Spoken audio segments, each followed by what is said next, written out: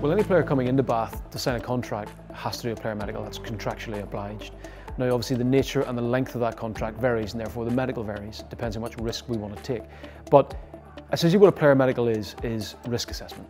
There's 2 points that a medical will happen. Obviously, Johan will express an interest, as with Rob Burgess, our head of recruitment. They'll express an interest in a player. That interest will lead to a preliminary medical. There's probably no exchange of contract at this point. This could be as far out as months from the beginning of a new season. That's assessing risk. That may be a player who's had some issues in the past that are well documented. Assessing whether it's worth going forward with an offer. So there's almost like a preliminary medical. After you sign the heads of terms, which are, I agree to sign for Bath Rugby for this amount, whatever terms are agreed by Johan and Rob, then there has to be a medical within 50 days of signing the heads of terms. Okay, and that's slightly more official. There is actually a third time as well. So when we establish our start of pre-season, you do an entry medical then. That has to be within 30 days of the start of pre-season. So there are almost 3 time points we do a medical, looking at slightly different things along the way.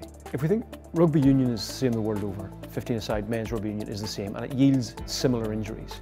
And those similar injuries give us clues to what we should expect from any player, but rarely see a new injury year to year. So we check against how durable a player's knee ligaments are, ankle ligaments, things that we see that are common. All right, just go chin on the chest now, and just pull that forward a wee bit more. Okay, just normal pull through there. Yep. And then up towards the ceiling. Keep going. Oh, good. Anything more right side or left? No. Okay. There are various tests that we can do on that, just general clinical tests. We can do them in the medical room. We can see how stable a ligament is, whether it's loose and frayed, whether it's nice and solid. We can see if a joint is degenerated, if it's swollen, if it's breaking down. Muscle length is important because muscle injuries are still something we feel that we can avoid. Checking that muscle length is adequate, that its tone is soft, it's well muscled, depending on really what we're looking for. So really there's a very specific amount of injuries that we're looking for. We're not looking to see if we can avoid an injury we don't feel is likely in rugby. It's avoiding what we tend to find is common. In your position, you left leg forward in scrumming? Right foot forward. Right foot forward. Okay, so we'll just compare. I want to see how you can tolerate pressure through your kneecap in that squat position. Okay there? Good, yeah. Okay, do you have any knee pain doing that squat? No.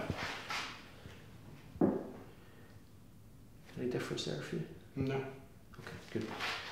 At the beginning of a medical, we'll look at certain issues that we can assess. We've got obviously a hospital standard ultrasound at Bath, and our club doctors are radiologists. But for some things, like particularly our scanning, we need to outsource that. We're very lucky to have Bath Clinic as our partners there, and right on our doorstep, like international quality MRI scanner. Very quick service. We're very lucky to have them. So very often a player medical will involve actually going short trip up to Bath Clinic and completing the second part of their medical. Bath Clinic are very much our partners. They'll send the results of the scans. MRI scans are not something you can do outside of the hospital environment. We do the Bath Clinic MRI scans there, or CT scans, or X-rays, whatever we need, and they'll send them to our club doctor for evaluation. Very much a team approach with Bath Clinic. We're delighted to be working with Bath Rugby in order to be able to deliver them state-of-the-art equipment and facilities right on their doorstep here at Bath Clinic.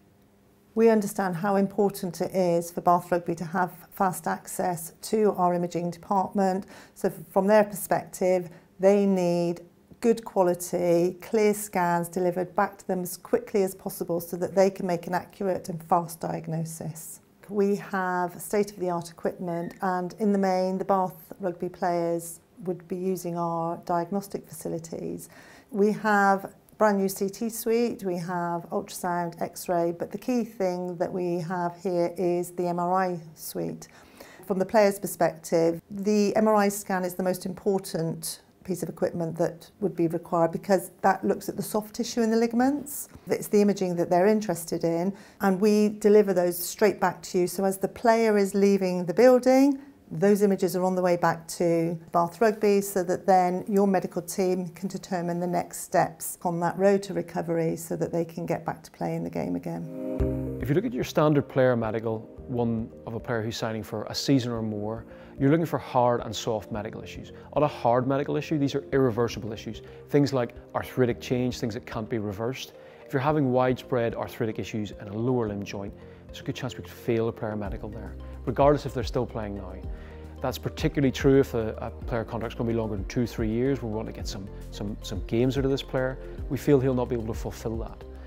What I would say though, with a player medical, it's not about predicting injury. My ability to predict injury with 100% certainty is zero. It's about stratifying risk. It's like exchanging on a mortgage. It's the more money you put forward, the bank feel they're taking less of a risk on you. They'll give you more favourable terms. What a medical is trying to do is assess for risk. Is this got potential to break down and get worse during the future? The lower the risk of that, the easier a player medical is. After a preliminary medical, I articulate the findings back after we've had scan report findings and the general clinical findings. Report those back to Johan and Rob. Rugby union is a very physical game, and it's very often the players will not have played, particularly senior players will not have had an injury during their playing career, so often medical findings will be discussed. We'll reiterate the appetite for risk if I identify that there is any. Johan and Rob will go away and adjust that. At that point the medical is finished. They will offer or not the heads of terms, and then we get into more how things will affect our actual mechanics when we come here. We're not now assessing whether they should or shouldn't join Bath, it's what we do when they arrive. How do we adjust their training programme? What treatments do they need? What intervention do they need to help them play for us? So once they've passed their, their entry medical, then beyond that it's just around how can we actually help their medical needs that they may have.